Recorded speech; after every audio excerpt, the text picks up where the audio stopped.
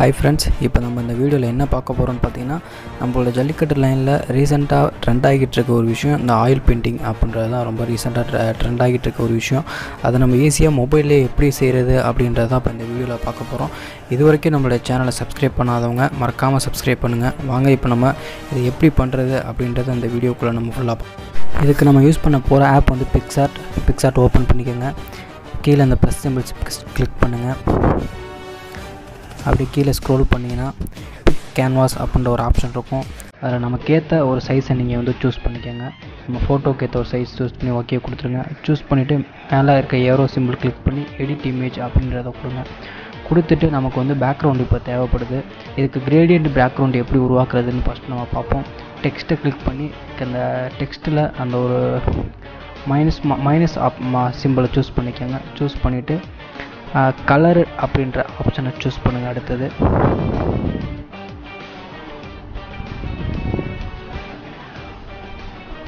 Colour choose பண்ணி gradient என்ற ஆப்ஷனை சூஸ் பண்ணி ரெண்டு கலர் நம்ம இதில் சூஸ் பண்ணுற மாதிரி இருக்கும். நீங்கள் ரெண்டு கலர் அப்போ நம்ம இதில் சூஸ் பண்ண போகிறோம். நான் ஒரு எல்லோவும் க்ரீன் அப்படின்றத ரெண்டு கலரை நான் சூஸ் பண்ணுறேன். சூஸ் பண்ணிவிட்டு அதை ஃபுல்லாக நம்மளோட பிக்சரோட ஃபுல் சைஸ்க்கு நீங்கள் சைஸை லார்ஜ் பண்ணிக்கோங்க. லார்ஜ் பண்ணிவிட்டு ஓகே கொடுத்துருங்க. இப்போ நமக்கு ஒரு கிரேடியன்ட் பேக்ரவுண்ட் நமக்கு கிடச்சிருச்சு. இப்போ நம்ம வந்து என்ன ஃபோட்டோ எடிட் பண்ண போகிறோமோ அந்த ஃபோட்டோவை இப்போ சூஸ் பண்ணிக்கணும். இப்போ நான் கரூர் வெள்ளையை நான் சூஸ் பண்ணிக்கிட்டேன்.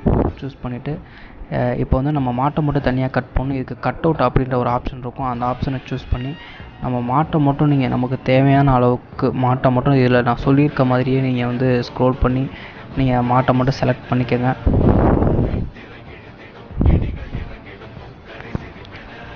நமக்கு தேவையான போர்ஷனை மட்டும் இதில் நீங்கள் நல்லா சூஸ் பண்ணி வச்சுக்கோங்க.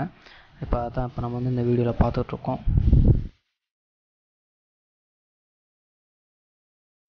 நமக்கு தேவையான போர்ஷனை நம்ம சூஸ் பண்ணியாச்சு. சூஸ் பண்ணிவிட்டு ஓகே கொடுத்தீங்க அப்படின்னா இப்படி வந்து நமக்கு சூஸ் ஆகி இருக்கும்.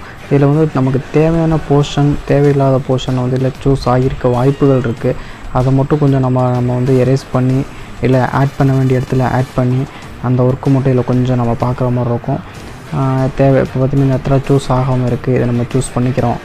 மேனுவலாக சூஸ் பண்ணிக்கிறோம். இதெல்லாம் இப்போ கால்கிட்ட பார்த்திங்கன்னா சூஸ் ஆகியிருக்கு. தேவையில்லாத போர்ஷன் சூஸ் ஆகியிருக்கு. இதை வந்து நம்ம அழைச்சிக்கிறோம். அதாவது நம்ம கிட்டத்தட்ட பார்த்திங்கன்னா பென்சில் ஸ்கெட்ச் நம்ம யூஸ் பண்ணுற மாதிரி தான் இந்த விஷயம் வந்து எந்தளவு நம்ம ஜூம் பண்ணி பண்ணுறோமோ அந்தளவு நமக்கு இது பர்ஃபெக்டாக இருக்கும். நீங்கள் ஓகே கொடுத்துருங்க. செலக்ட் பண்ணியாச்சு. இப்போ ஓகே கொடுத்தா நமக்கு தேவையான பொசிஷனை நீங்கள் அட்ஜஸ்ட் பண்ணி வச்சுக்கோங்க. நம்ம வச்சாச்சு. சில அட்ஜஸ்ட்மெண்ட்ஸ் எதுவும் கலர் கரெக்ஷன் அந்த மாதிரி எதுவும் பண்ணுற மாதிரி இருக்குனாலும் நீங்கள் பண்ணிக்கோங்க. பண்ணிவிட்டு நமக்கு தேவையான டெம்பரேச்சர் சேச்சுரேஷன் அந்த மாதிரி இதில் சில ஆப்ஷன்ஸ் இருக்கும். அதை நீங்கள் தேவைன்னா சூஸ் பண்ணி ஓகே அதை அட்ஜஸ்ட் பண்ணி கொடுத்துருங்க. அடுத்து வந்து எஃபெக்ட்ன்ற ஒரு ஆப்ஷனை சூஸ் பண்ணி அதில் ஆர்டிஸ்டிக்ஸ்ன்னு கொடுத்தீங்கன்னா ஆயில் பெயிண்டிங்கிற ஒரு ஆப்ஷன் அதில் இருக்கும். நீங்கள் கொடுத்தீங்கன்னா அதில் ஆட்டோமேட்டிக்காக ஆயில் பெயிண்டிங் வந்துடும். நமக்கு தேவையான அளவுக்கு நீங்கள் அட்ஜஸ்ட் பண்ணி ஓகே கொடுத்துருங்க. கொடுத்துட்டு பாருங்கள் இது நமக்கு கரெக்டாக இருக்கா அப்படின்றத கொஞ்சம் பாருங்கள்.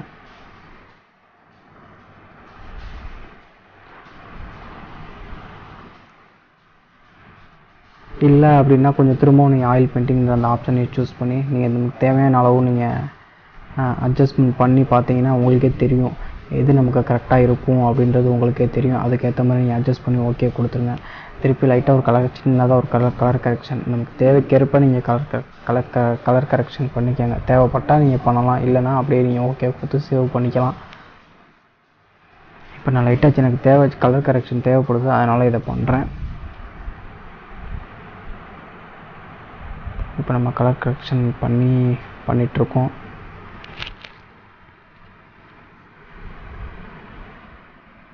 கலர் கரெக்ஷன் பண்ணி ஓகே கொடுத்தாச்சு. தேவைப்பட்டால் நீங்கள் டெக்ஸ்ட் ஆட் பண்ணிக்கோங்க. டெக்ஸ்ட் ஆட் பண்ணி வச்சுக்கோங்க. நீங்கள்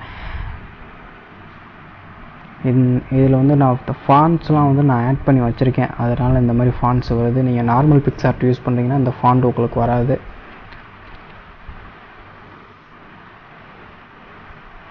தேவையான இடத்துல நம்ம டெக்ஸ்ட்டை நீங்கள் வச்சுக்கோங்க.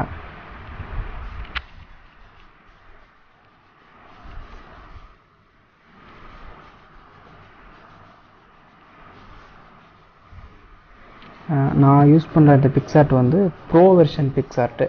நீங்களும் ப்ரோ வெர்ஷனில் ட்ரை பண்ணிங்கன்னா உங்களுக்கு இன்னும் பெட்டர் ரிசல்ட் கிடைக்க வாய்ப்புண்டு.